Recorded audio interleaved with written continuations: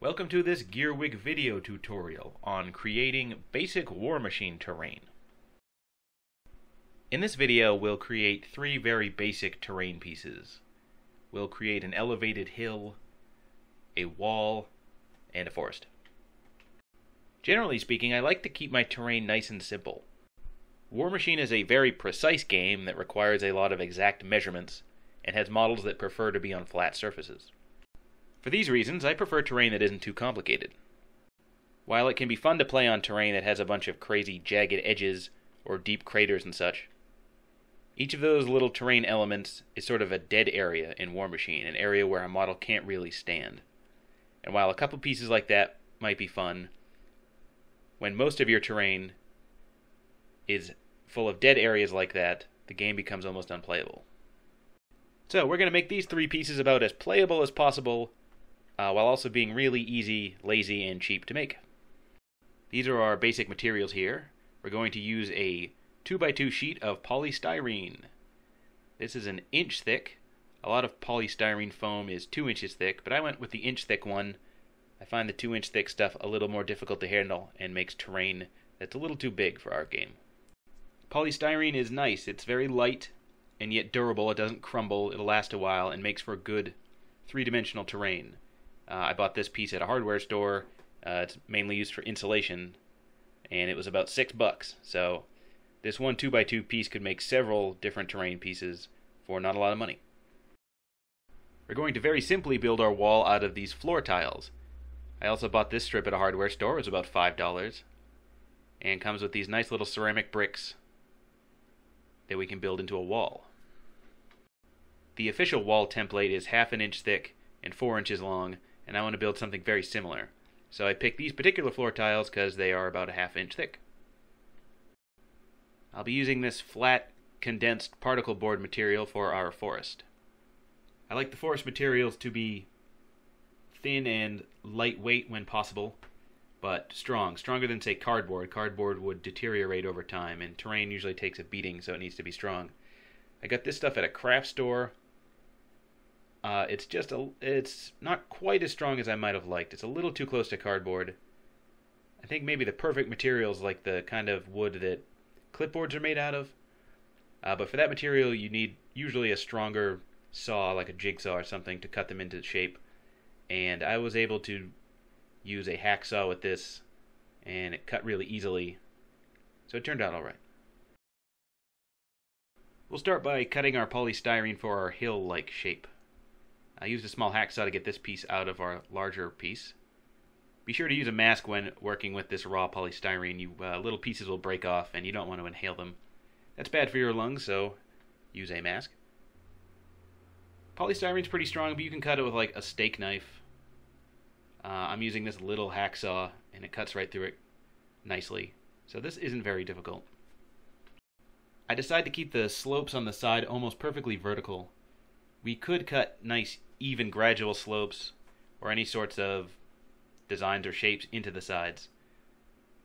But I like my elevated terrain to be sort of very stark and binary, where at one step you're on the ground and then the next step you're on the hill. The way the rules work for elevated terrain, the bonuses for it don't really kick in until you're an inch off the ground. So a gradual slope leading up to that inch might look cool, but it doesn't really have any game effect and just causes your models to tip over. When we got the shape we like, and this is a pretty good blobby hill shape, we'll notice it has all these rough edges from the saw and little flaky bits. First of all, this provides nice sort of rock texture for the hill when it's done. So it'll look sort of like a rocky hill right out of the gate. And we can just use the sandpaper to get off all the flaky bits and smooth it out. And even with these very simple steps, you have something that sort of looks like a rocky elevated hill. Of course, you could go bananas here and carve out your own cool shapes and jagged edges and such. So the sky's the limit here, but at the most simple steps, it looks pretty good. My plan for this terrain piece is to have the sides here look gray and rocky, and then I'll use flock along the top to make it look grassy. We can just paint acrylic paint right onto this and it'll take it. You don't have to prime it. But because the surface is so porous, it will take a lot of paint. The first layer of paint, a lot of the pink will show through, and you just have to go over it again and again. And it's sort of a large surface area, so it's going to require a lot of paint. You wouldn't want to use expensive model paint. If you had some large amount of cheap acrylic paint and a large brush, you could do that easily enough and paint the whole thing gray. It would be easiest if I could just spray it gray with a primer spray. I could do that in 1 minute, have it all gray. But the problem with that is the chemicals in the aerosol can will interact with the polystyrene and cause it to melt. Some aerosols won't cause it to melt, but most will. The one I happen to have will cause it to melt, and that's going to be a problem. So the next step will be to seal it with some PVC or Elmer's glue. We'll use a mixture of about 50% glue to 50% water. We'll use a large brush here, and we'll liberally coat our polystyrene with this glue mixture.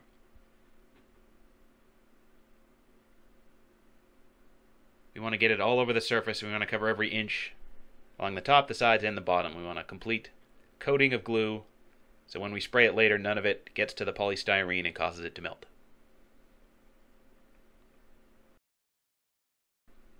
I use a brush to try to fill in any gaps where the glue might not have covered.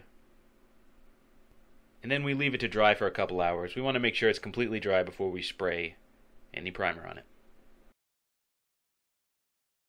While that's drying, we can get to work on our linear obstacle. We're going to be piling our floor tiles here into 3 rows, one on top of each other. We'd like the rows to be offset a little bit so it's not a brick laid directly onto another brick. We want it to sort of be off kilter. So we'll use these half tiles to set that up. The first row we'll build will just use the larger tiles. And it'll look like this. Then we'll start the next row with a half tile.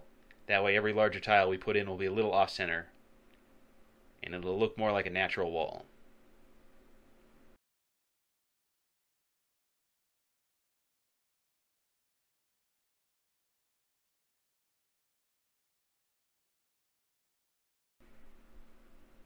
So it'll look like this when it's done. It's about 4 inches long, about a ½ inch thick. It's great for Warmachine.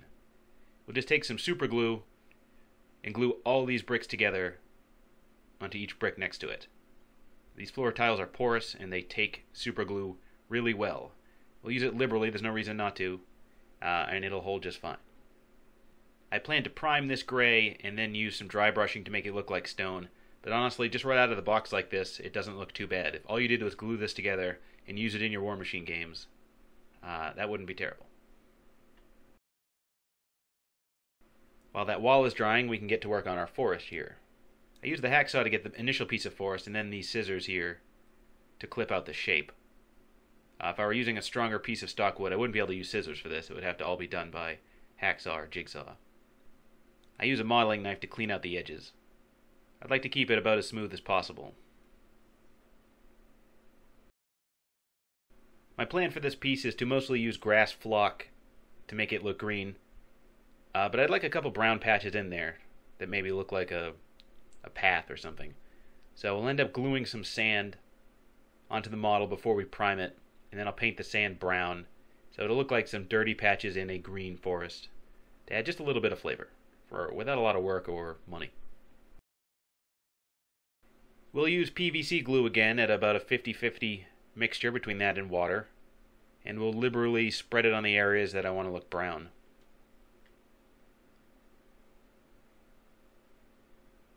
Sort of want a path down the middle, and then maybe a couple other brown edges on the sides, just to add a little variety so it isn't just a pure blob of green. Although that would be fine too, really. But this is easy, so we'll try it. I'm just using play sand, like something you'd get at an art store or a toy store. For the sand effect, you could use whatever you like here. GW makes a Strickland mud paint that's kind of cool for this. It has little particles built right into it. You can just paint right onto it. You can even just grab some fine sand from outdoors and it'll work fine. The glue here will hold the sand on to our board, but it won't really keep it on, and if you hit it with your finger, it'll rub right off. So we'll need to seal it in a couple different ways. We'll seal it in with the primer we use, with the paint that goes on top of it, and then with our final seal.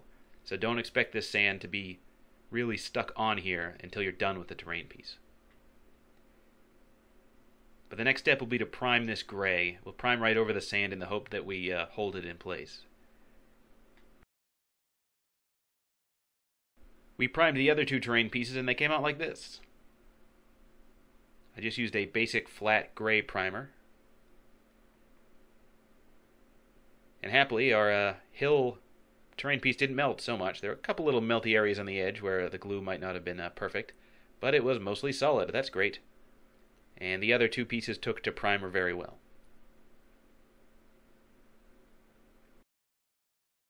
For our next step, we'll just dry brush onto the stone areas a little bit. I want the side of the hill to look a little bit like stone, so I just very quickly dry brush some of these edges. The little particles in the polystyrene will pick out the dry brushing, and the edges will stand out, and it'll look just a little bit more like natural rock than a flat gray. I'm not going overboard here to make this look great. Just some very simple details that take almost no time. I then use the same dry brush. This is a Fenrisian gray. It's sort of like a bluish gray that I'm using on stone here. And I use it very liberally on the wall. I want to catch all of these edges, and I want to leave little particles, little dry brushy particles on the flat surfaces to make it look like stone. After this is heavily dry brushed, we're going to be just about done here. We'll put on a sealant later, but this is all the detail we're going to put onto the wall. For added detail, you could put green flock on the little cracks, make it look like moss, skulls, weapons, whatever. This is about as simple and basic a wall as you can make, and it was super easy and cheap. So, no real skill needed for any of this. Now that the forest has been primed, I want to paint the sand bits brown. You could have glued the sand on afterward and just used the natural sand color. That would have been easier. By spraying it gray and then painting it again brown, sort of add an extra step. Also, painting onto sand is tricky. You need to water down your paint a lot so it flows in between the sand, and you just need to use a bunch of paint. You want to try to get all the gray out of here and make it all brown. So this can be kind of a pain in the butt. It might not be worthwhile. But after a couple super thin, liberal applications of brown paint, we get it looking alright. I then use a green paint on the areas where I plan to put on flock grass. I use just one quick layer of green. It doesn't have to be perfectly solid. Some of the gray might show through. The point of this is that there might be tiny little gaps in between the flocked areas. When that happens, I don't want the gray to show through in between the green grass flakes. I want it to be green underneath as well.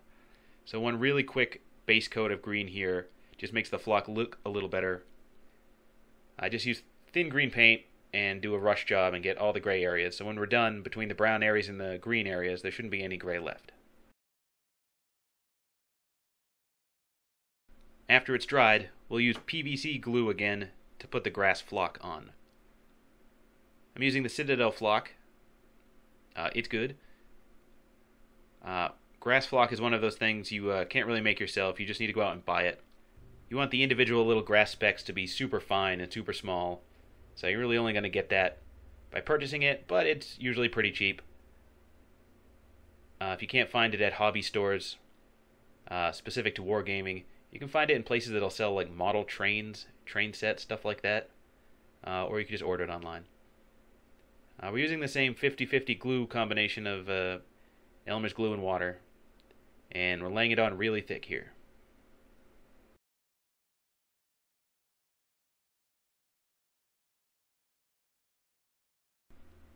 When it's done, we'll liberally sprinkle on a whole bunch of flock. I just do it over a paper plate here so I don't waste any. But I want to try for total coverage here over all of the green areas. And it'll look sort of like that. I like this flock that GW makes. It has enough little brown and red bits in it to add some variety, so it's not just pure green. But we use the same method on the other side, just tons of glue, and then we pour on a bunch of flock.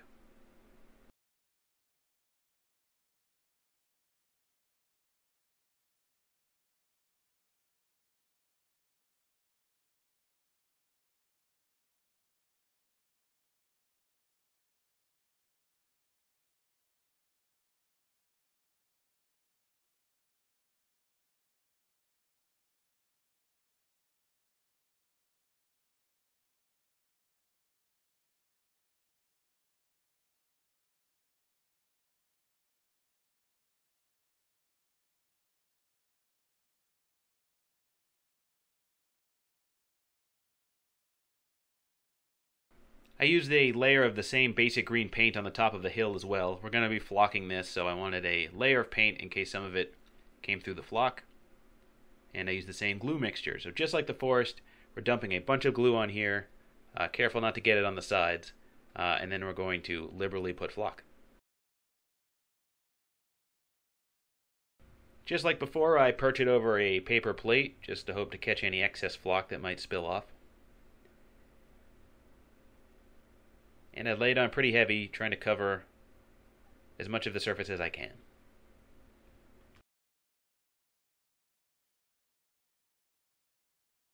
After all the flock dried, it was time to finish the pieces. Here we can see it's been finished, and now the flock doesn't rub off on my hand. We need some sort of finish layer because terrain gets used a lot. It gets bumped around, it gets brushed, it gets scraped. So even more so than models, you need a finished layer on each terrain piece. There are a couple different ways to do this. You can use more PVC glue. If we were to use it as a finish, we'd really water it down, maybe like 4 or 5 to 1 water to glue to get a really watery glue layer. And then we take a squirt bottle and just spray a mist of pure water on the terrain piece we were hoping to seal. And when it was just damp with a little water, we then apply the super thin glue layer. The glue then sort of spreads out quickly, and it doesn't leave goopy white areas. It looks perfectly clear while leaving a layer of glue on top that would protect the model. I used an even easier, lazier way, and I just bought a $5 can of spray matte sealant. It was a Rust-Oleum brand sealant. I had never used it before, and I was afraid it might leave sort of a glossy sheen, even though it was a matte sealant. Matte meaning it doesn't leave any kind of gloss or effect on your terrain piece. So I sprayed it really, really heavily just to test to see if maybe it would leave behind an unintended effect. And it did not. I put way too much on these pieces, and even then it looked fine.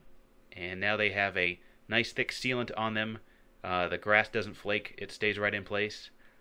And they're ready for some wear and tear. So these 3 pieces, as simple as they are done and ready for the tabletop. It turns out it's really easy, and it doesn't take a lot of time or money to make terrain pieces that are a significant upgrade than, say, the construction paper or felt patches you may have been using for forests and hills before. When making terrain specifically for Warmachine, always go for function before aesthetics. The terrain needs to work with the precise nature of the game. Models need to be able to measure their exact positions at all times, and you want to really minimize dead areas, areas where models can't stand upright. If you're looking for high-end terrain challenges with really artistic, cool, creative terrain, that's what obstructions are for. Make your buildings, your wrecks, your burnt-out factories, all that stuff. Obstructions are supposed to be specific dead areas on the battlefield, and that's where you can get really crazy. But for basic terrain like hills, walls, and forests, keep it simple. Keep it effective. Thank you for watching. For more guides, battle reports, and articles, check out Gearwig.com. You can email me at boss@gearwig.com or check out our Facebook or Twitter pages. If you want to help the site, tell a friend and subscribe to our YouTube channel. Thank you.